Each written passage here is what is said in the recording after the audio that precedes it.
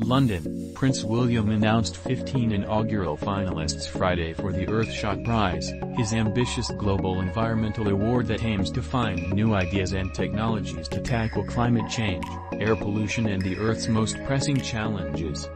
The finalists include a 14-year-old student who proposes using solar energy to replace charcoal to power millions of roadside ironing carts in India, a land-based coral farm in the Bahamas to restore dying coral reefs, a community project in Congo devoted to protecting gorillas, and a Kenyan enterprise.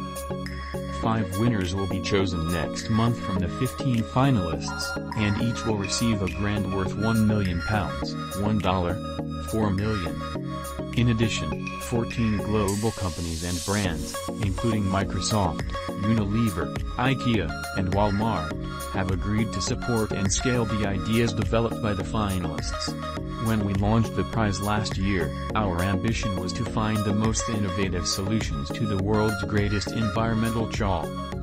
He said the award received over 700 nominations this year, and that the ambition and quality of the submissions should fill us all with optimism and hope that our goals for this decisive decade are achievable. William and his charity, the Royal Foundation, launched the Earthshot Prize last year. William said he wanted to capture the spirit of human ingenuity, purpose and optimism.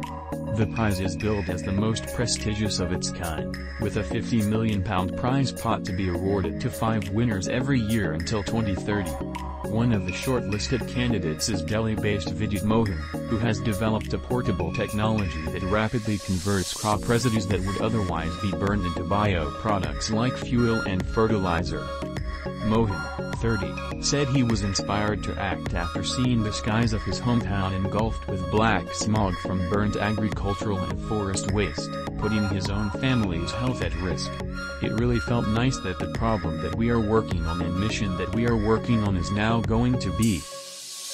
Teenager Vinisha Umashankar, also from India, wants to use solar energy to replace charcoal to power the millions of ironing carts used by street vendors pressing clothes daily on the roadside. Whatever suited people in the past doesn't suit the present generation anymore, and it doesn't suit our award. The award is the most ambitious project yet launched by William, a future king, who has long supported conservation charities in Africa and led work to tackle illegal wildlife trafficking.